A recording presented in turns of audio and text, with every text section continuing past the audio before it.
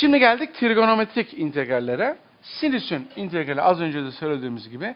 Kimin türevi sin x bilmiyorum ama kosinüsün türevi eksi sin olduğundan integrale de şöyle geçiş yapabilirim. Demek ki sinüsün integrali eksi kos. Ben şunu da izah etmiştim. Şöyle, şurası sin, eksi sin, kos, eksi kon. Türev yönü şöyleydi. Sinüsün türevi kos, kosinüsün türevi. Yani şu türev yönüydü. Şu türev yönüydü. İntegral yönü tersiydi. İntegral tersiydi. Şöyleydi. Kimin integralini alıyorum? Sinüs. Gerçekten şu kırmızı ile sinüsün integrali eksi kos. Böyle de görebiliriz. Birim çemberden kosinüsün integrali sin, sinüsün integrali eksi kos. İşte burada sinüsün integrali eksi kos diyeceğiz. Gerçekten kosinüs de sinüsün türevi kos olduğundan sinüs çıkacak. Yani kimin türevi cos x, kimin türevi cos x, sin x'in. Veya cos x'in integrali sin x diyeceğiz. Ezberlememiz lazım. Birim çember üzerinden de hatırlama rahatlığı var. Kırmızı yön saatin işleyişinin ters yönü. Saatin işleyişinin ters yönü integral. Saatin işleyiş yönü türev olacak. Unutmayacağız. Evet. Şimdi gelelim bu soruyu çözmeye. Ben hemen bunu şöyle 3 çarpı sin x dx 2 çarpı cos x dx yazıyorum. Tamam. Şu 3 çarpı duruyor. Eksi 2 çarpı duruyor. Şimdi ben kendime şu soruyu soruyorum. Sin x'in integrali nedir? Unuttum. Hatırlayamadım. Allah yardımcın olsun. Şurası integral yönüydü. Sin x'in integrali neymiş? Bakıyorum. Bir dur kardeşim sen orada. Dur orada. Sinüsün integrali neymiş? Eksi kos. Demek ki bu eksi kos. Şöyle çarpıyor orada. Kos. Kosun integrali neymiş? Devam ediyorum. Kosun integrali sinmiş. Artı c'yi unutmayacağız. Yani bu sorumuzun cevabı eksi 3 cos x eksi 2 sin x artı c. Kimin türevi sin x eksi cos x'in türevi? Kimin türevi cos x sin x'in türevi diye de oradan buradan Allah yardım etsin yapacağız. Bir tane daha soru trigonometrik integrallere başlamış olduk. Bu soru böyle ağır bir soru gibi değil. Trigonometrik özdeşlikler yardımıyla kolay bir soruya dönüşecek. Sin x parantezine alırım pay kısmını, üst kısmı böyle bir şey kalır. Tamam. Paydadaki kısmı ise ben bunu kardeşim cos kare x artı sin kare x artı bir daha sin kare x yazsam. Aşağıdaki iki tane sin kare yazsam şu kaçmış? Her zaman sin kare cos kare toplamı kaç? 1. Sorumuz şuraya geldi. Sin x duruyor. 1 artı sin kare x duruyor. Bunlara bir şey yapmıyorum. Elleşmedim. Şu balon 1'miş. 1 artı sin kare varmış. 1 artı sin kare dx. Şu zamazingolar şunlar birbirlerini götürürler. Ne kaldı? Şuraya yazayım ben kalan sağları. Sin x kaldı. İşte buraya geldim. Basit trigonometrik bağlantıları kullandım. Bağlantılar değil bir tane kullandım zaten. Bağlantıyı kullandım. Sin kare cos kare 1'di. 1 artı sin kare var paydada. 1 artı sin kare var payda. Bunlar sadeleşti. Sin x dx. Kimin türevi sin x? Düşünüyorum. Kimin türevi sin x? Gene unuttum. İlk başlarda böyle ezberi kullanmayıp el yordamıyla çözmek istiyorum. İntegral yönü şuydu. Veya kimin integralini arıyorum? Sin x'in. Sinüsün integrali bu yöndü. Sinüsün integrali eksi kos. Gerçekten eksi kosun. Artı c'nin türevi. Bunun integrali eksi kos. Eksi kosun türevi sin. Devam ediyoruz trigonometrik integrallere. Evet buraya yazmışız. Eğer bizim karşımıza sekant kare gelirse integrali sorulduğunda sekant kare 1 bölü kos karedir. 1 bölü kos kare 1 artı tanjant karedir. Ben bunu biliyorum. Kimin türevi 1 artı tanjant kare x? Tanjant. Gerçekten bu integralin cevabı 1 artı tanjant kareden dolayı tanjanttır. Gerçekten şu sarıyla yazdığımız 1 artı tan karenin integrali sorulduğunda tan x çıkar.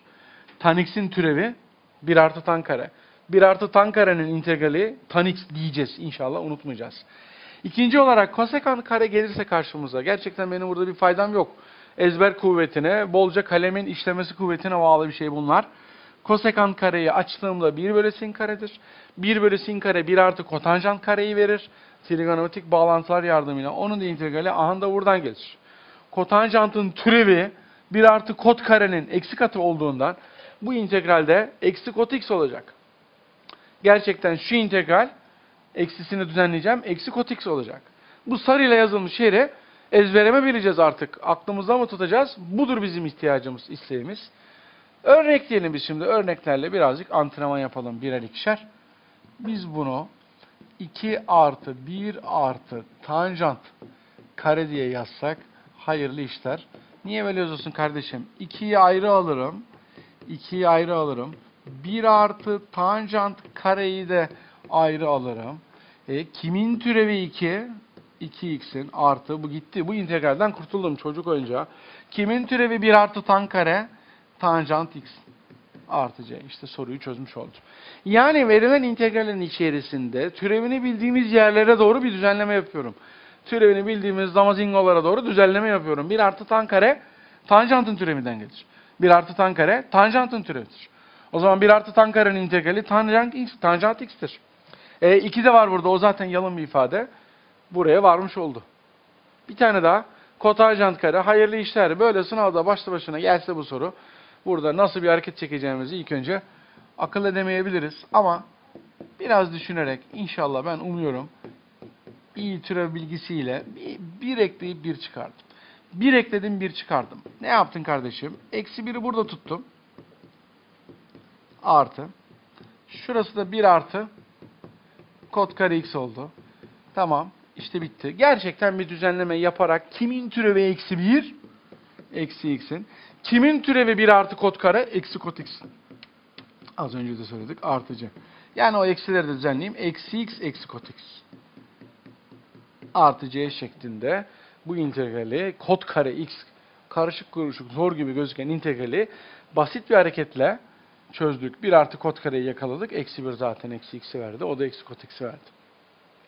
Tabii bu örnekler az. Bolca örnek çözmek lazım. Belki her bir başta 8-10 tane örnek çözmek lazım. Biz birer ikişerle iktifa ediyoruz. Hatırlatma babından geldik buraya. Kimin türevi 1 bölü 1 artı x kare? Artı tanjantın. Demek ki bunun integrali artı tanjant x. Gerçekten arc tanjant x'in türevini alsam 1 bölü 1 artı x kare eksi arc kot x'in türevini alsam 1 bölü 1 artı x kare. Demek ki bunun integrali arc tan x. Demek ki bunun integrali de arc sin x. Çünkü bu arc sin x'in türevi. Çünkü bu arc sin x'in türevi. Yani gerçekten şu çıkacak. Yine benim burada bir faydam yok. Allah yardım etsin. Arc sin x'in türevi 1 bölü 1 eksi x karenin kökü. Demek ki şu integral arc sinüs x'tir. Veya o integral eksi arc cos x'tir. Bunların türevleri eksi ile çarpılarak birbirine eşitleniyordu. Arc tanjant, arc kotanjanta giderken eksiyle, arc sin de arc cos'a giderken eksiyle çarpılıyordu, düzenleniyordu. Hemen örnek. İntegralini hesaplayalım. Ben bunu 2 çarpanında dx bölü 1 eksi x kare yazarım. Bir şey yapmıyorum ki zaten. Burada ne yapıyorsun kardeşim? Bir şey yapmıyorum. Yani şurayı arıyorum ben kardeşim. Kimin türevi 1 bölü 1 eksi x karenin kökü? Arc sinüs x'in. 2 çarpı arc sin x artı c. Veya eksi katıyla da yapabilirim. Şu artı biraz. Şöyle olur. Aha. Veya şöyle de yapabilirim. Arc cos x artı başka bir c. Buna c2, buna c1 diyelim. Bu yani. Benim gerçekten bir faydam yok. Türev bileceğiz kardeşim. Geldik buraya. İntegralini hesaplayalım. Ben yukarıya 5, aşağıya 3 parantezini alsam yukarıda dx, aşağıda 1 artı x kare kalır. Gerçekten bunu görmektir maharet. Şu yeşille çizmeye çalıştığım balon arc tanjantın türevinden geliyor. 5 bölü 3 çarpanı duruyor. 5 bölü 3 çarpanı duruyor. 5 bölü 3 çarpı arc tanjant x artı c1. Hatta eksi 5 bölü 3 çarpı arc kotanjant x artı başka sabit sayı olan c2'yi de yazabiliriz burada. Şimdi devam ediyoruz biz integral alma kurallarına. Kimin türevi 1 bölü x? Ln x'in. Gerçekten bunun integral ln x artı c olacak. Kimin türevi 1 bölü x? Ln x'in. O zaman bu integral ln x artı c. Kimin türevi e üzeri x? Kendisi. E üzeri x'in türevi gene kendisi. O zaman bu integral gene e üzeri x artı c kendisi olacak. Kimin türevi a üzeri x? Ln gelecek burada. A üzeri x'in türevi 1 çarpı A üzeri x çarpı ln a. İntegrale de buradan böylece geçmiş olacağım. Yani ln a'yı konduracağım. Ekleyeceğim, çıkaracağım. Düzenleme yapmış olacağım. Evet. Hemen örnekleyelim. İntegralini hesaplayalım. Hayırlı işler. Biz bunu x kare bölü x. Bir bunu alsam. Sonra x bölü x. Bir bunu alsam. Efendim. Sonra da 1 bölü x. Ne yaptım? X'i 1, 2, 3 parçaya bölerekten ayırdım. Devam ediyorum. Şu nedir? X var burada. Şu nedir? 1 var burada. Yani bir şey yok. Bir şey yok. 1 var. Bu nedir? 1 bölü x. X'in integralini alıyorum. Üstünü 1 artır 1 böl artı. Kimin türevi 1? X'in. Kimin türevi 1 bölü x? Ln x mutlak değerce olacak. Çünkü pozitif sayıların logaritması tanımlı. Bu da güzel bir soru. 3 tane minik integral çıkardı karşımıza. Paydadaki ifadeyi ayrı ayrı 1, 2, 3 parça olarak bölünce x'in x kare bölü 2'ye, 1'in x'e, 1 bölü x'in de ln x'e dönüştüğünü integralden türeve, türevden integrale göreceğiz. Bir tane daha. Ben bu soruyu çözmeden önce ilk önce şöyle bir parçalasam. Şunu bir alsam. Sonra şunu bir alsam. Aldım. Almakla kalmayıp şöyle e üzeri 5 çarpanında e üzeri x desem. Değil mi? Bu e üzeri x ile e üzeri 5'in çarpımı. E üzeri 5 sabit sayı, onu dışarıya attım. Devam ediyorum. 2 üzeri 1, 2'yi dışarıya attım. Tamam. 2 üzeri x dx. Devam ediyorum. Şimdi bu e üzeri 5'e dokunmuyorum. Çarpı. E üzeri 5'e dokunmuyorum. Geliyorum buraya. Buraya geliyorum. Kimin türevi e üzeri x? Kendisiydi, az önce söyledik. Demek ki burası e üzeri x. Şurası e üzeri x artı. Şu 2 duruyor. Kimin türevi? Kimin türevi 2 üzeri x. Az önce de söyledik. 2 üzeri x. Onu da efendime söyleyeyim. Mavişte yazalım. 2 üzeri x ln 2 artı c. Böyle bırakabiliriz. Düzenleyebiliriz. E üzeri x artı 5. E üzeri x artı 5. Evet, x artı 5 artı 2 üzeri x artı 1 bölü ln 2 artı c şeklinde bu integrali hesaplamış oluyoruz.